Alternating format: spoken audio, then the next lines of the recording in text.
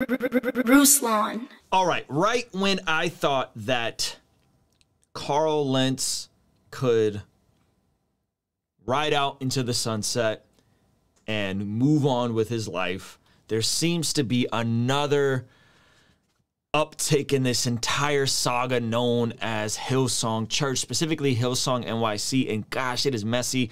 I got a question for you guys in terms of how all of this looks. Is this something that's going to be able to be prevented moving in the future? Is this something that is being intentionally done? It's a hot mess. So, Docuseries called Hillsong, a mega church exposed. Okay, now, Hillsong NYC is where Lentz is out of, and he had a breakdown, an entire affair and a half or 5 months, just living a double life. Initially, I was very partial to Carl because I just enjoyed some of the stuff they did, and then as you peeled away at the layer, it was like, holy moly, this is a mess, this is unchecked power, it's bad. So, I'm going to play this, and then I have 2 questions for you guys at the end, and 2 passages. I'll play you guys the trailer. I'll pause a little bit, give you guys my thoughts, and then give you guys 2 passages and 2 questions for you at the very end. Hillsong is the celebrity church, right? Bieber, Bono, Vanessa Hudgens, Kevin Durant. It wasn't just this Australian startup anymore. It was Justin Bieber's church. Now that is the image that Rogan roasted Carl Lentz, addressing his D-word root right here, right? And how ridiculous he looked as a pastor, and how, Rogan called it early. And a lot of Christians were like, you don't understand. He's the cool pastor. And I'm gonna talk about cool here in a second, all right? But that was the original picture. This is Lentz and Bieber. They've had over 3 billion views on YouTube. Hillsong changed. 3 billion views on YouTube. For context, my buddy, the professor, who's a legendary street ball player and won 5 million subscribers on his YouTube channel. He's been on my YouTube channel before. The professor just cracked 1 billion views on YouTube. Apparently they did 3 billion views on YouTube. That's a lot. That many of us saw how church could be done. They're huge now. They're huge. You can make a real This definitely got some Twilight Bombshell music going behind it. Yes. change if you come to Hillsong. This was gonna be a place where I could call my home. But that clearly wasn't the case, and it almost took my life. You can run Wow. on for a long time. Run on for a long time. When we talk about Carl and purity, how could you shame me when I was so young, but you did this? I'm assuming she was in his youth group. This is... It was the most toxic thing I ever had to deal with. Hey, girl. And that's the woman with the thing that he did with footage of him to her. No. No. Why, Carl? Sooner or later, gotta put you down. The beliefs that they put in you go deep. They really get in your head. This is cool church. This is cool church. I'm going to talk about that in a second, all right? There is a fine line between cult and culture. That's a bar. There's a fine line between cult and culture. They want to spread their tentacles as far as they can. They really do believe They want to spread their tentacles as far as like an octopus? that they need to conquer Earth in order to make heaven on Earth. They feel they need to conquer Earth in order to have heaven on Earth. To essentially bring on the end times. Now that is a post-millennial position on eschatology, the end times, that some hyper-charismatic groups have. I don't know if Hillsong believes that, meaning they're expecting a huge revival and to win back the world and then usher in the second coming of Jesus. It's not just charismatics, but that is a position that some charismatic churches have. I think Bethel kind of leans in the same way. So I didn't know this about Hillsong in terms of their theology, whereas like a lot of folks are waiting for the doom and gloom in the evangelical church. Some charismatics have a we need to take back the world view, and there's like I think 7 mandates type of theology that some groups have. This is not a moral failure. It's a felonious criminal act. $78 million in revenue, tax-free. Manipulation There's always going to be that little jab at the church for tax-free. and religious trauma. Systemic cover-up. Tremendous power. Everything in your life is Hillsong.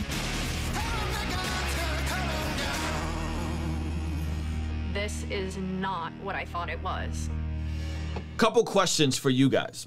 Question number 1 is, at this point, does someone just have an axe to grind on this story? because there's stuff that came out recently with Brian Houston having to step down and that whole bit.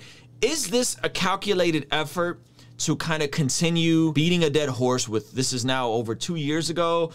Or does this story need to be told? That's my first question for you guys in the comment section, because I get it, and I think this was a mess, but now there's a multi-part docuseries coming out about this, which just looks bad.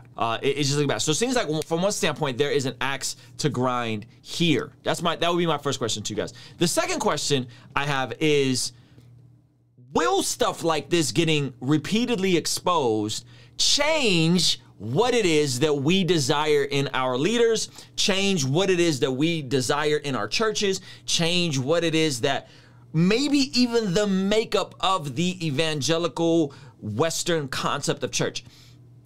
Could this be a good thing? That's my second question. I've read this passage over and over on this channel, and I really do feel like it is a mandate, no pun intended, for followers of Jesus and leaders, and Christian leaders, right? 1 Thessalonians 4, verse 11 through 12. I'm in the NIV right now. Make it your ambition to lead a quiet life. You should mind your own business, work with your own hands, just as we told you, so that your daily life may win the respect of outsiders, and so that you will not be dependent on anybody. This type of thing repeatedly coming out, can it publicly make a shift in the type of churches we're willing to participate? Will this disrupt the mega church model? Clearly, it's already disrupting the model of Hillsong, and this isn't just a dunk on Hillsong, but it's already disrupting that and who's getting platformed in that whole bit, right? And so what this passage is saying, hey, our ambition, there's nothing wrong with ambition, but make your ambition to lead a quiet life, mind your own business, work with your own hands, just as we told you, so that your daily life, who you are behind the scenes, who you are when no one's looking, may win the respect of outsiders, and so that you will not be dependent on anybody. I think that's a great benchmark for a lot of us, but especially those of us in ministry. Now, what many people get confused is then they say, well, then any type of acclaim, any type of success, any type of quote unquote cool is bad and should be suppressed, and anything with regarding to art, media, culture is bad, right? That's the other extreme people go on.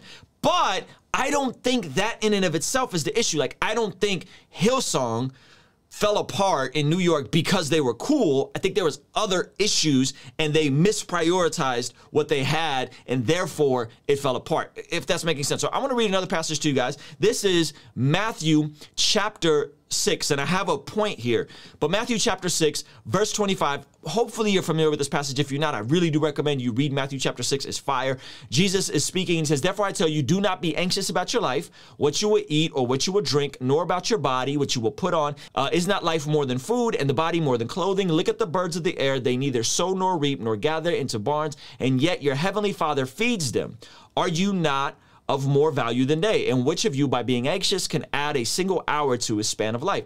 And why are you anxious about clothing? Consider the lilies of the field, how they grow. They neither toil nor spin. Yet I tell you, even Solomon in all of his glory was not arrayed like one of these. But if God so clothed the grass of the field, which today is alive and tomorrow is thrown into the oven, will he not much more clothe you? You have little faith. Therefore, do not be anxious, saying, what shall we eat? What shall we drink? Or what shall we wear? For the Gentiles seek after all these things, and your heavenly Father knows that you need them. Your heavenly Father knows that you need them. But here's the redirection. Here's the redirection. So he's saying, don't be anxious. Don't be worried about these things, right? But seek first the kingdom of God and his righteousness, and all these things will be added unto you. Therefore, do not be anxious about tomorrow, for tomorrow will be anxious for itself. Sufficient for the day is its own trouble. Sufficient for the day is its own trouble. So Jesus is saying, listen, don't be consumed with the day-to-day needs that you may have as a human. God knows you need to eat. God knows you need clothes. God knows all these things, right? Seek first the kingdom of God, and let all these things be added onto you. And so I don't think the issue is hype beast clothes or sneakers or nice jackets, leather jackets, or any of the external things. I think the issue is a misprioritization on those things. This is what I'm getting at. If you're reading and living 1 Thessalonians 4, make it your ambition to lead a quiet life, mind your business, work with your own hands, just as we told you. If that's the objective, and success comes as a byproduct of that. Success comes as a byproduct of your faithfulness because you are seeking to live God's ways. You're seeking the kingdom first, right? And then these things will be added onto you instead of seeking those things without having a kingdom mentality, right? So I think even that, it was the cool church, I don't think that being cool is something you should intentionally strive for or like aspire for. Like, it's a weird thing. I think if you are who you are and you like, I don't know, nice shoes or whatever, and then it becomes a byproduct of who you are, that's different than seeking out celebrity. I'm not sure if this is making sense. Don't seek out to be famous. Don't seek out richest for the sake of being richest. Don't seek out things for the sake of those things in and of itself. Seek out to be effective. Seek out to be faithful. And if success comes as a byproduct, then so be it. But be concerned more about your daily life. Your daily life should win the respect of outsiders, not who you are on a platform, not who you are on a stage. And so my question to you guys is, do you think that these things consistently coming out multiple times, this isn't the first time, unfortunately, it won't be the last time. Now there's docuseries being made about it. Do you guys think that these things will shift Western church culture and what we prioritize? Maybe what we'll prioritize more moving forward is somebody's character, is somebody's integrity. Have they been faithful to their wife? Have they been living a humbled life? Does their daily life win the respect of outsiders? If we start valuing those things and the person has nice taste in clothes, that doesn't matter. But if it becomes all about nice taste in clothes and it becomes all about, you know, platform and audience, I think that's where we lose our soul in these things. And I'll give you guys a brief story. I went to one of these churches that Bieber would frequented. My sister was at UCLA at the same time. My younger sister, I was taking her to church, and we went to one of these churches. I won't tell you the name of the church, but they got up and they did this whole spiel about Jesus and the least of these in Matthew chapter 25, which is really important. Matthew chapter 25 is really, really, really important. The last part of Matthew chapter 25. And then they like took it and like flipped the least of these to be like celebrities. And it was their spiel to go into like why you shouldn't ask to take pictures with celebrities at church. Like, I'm like, you could have just said, don't take pictures with celebrities at church. Give them some private. Literally could have just said that. But they made this big old fluff and this spiel about like Matthew 25, least of these and celebrities are like the least of these and we shouldn't take pictures with them. And then you know what happened? Justin Bieber hung out and it was just normal after the church service. And he was just chilling, people walking up to him. I don't even think he had security with him that night. And so it was this weird juxtaposition that like, one, you're kind of contorting and twisting what the least of these are and trying to make it apply to mega celebrities, while at the same time, the celebrity is like trying to be normal. They're at church because they want to be normal. Let them be normal. If you don't want people to take pictures with them, just say, hey, we don't want you to take pictures with them. It's weird. It's church. Don't do that, right? The church in the West has idolized people and has idolized celebrity and has idolized fame and clout and high fashion, all these things. And our priorities have been off. So, 2 questions for you guys. Let me know in the comment section. I want to hear from you guys. Do you think there's an axe to grind with media that seemingly making these things, right? Or 2, do you think that this is helpful for the church to evolve and grow and become better and more self-aware in terms of how we've Americanized church? That's what I want to hear from you guys in the comment section. Let me know what you think, all right? Peace. Kingstream Entertainment. Ruslan. Thank you so much for making it to the end of this video. Be sure to check out some of the links in the description of this video. We have a free How to Study the Bible course, and we have a free course that I put together with my Christian therapist named Dr. Rudy at mastermyhabits.com, giving you freedom-forming habits if you've been wrestling with addiction. Also, check out these videos for me and YouTube recommended to you. All right? Peace.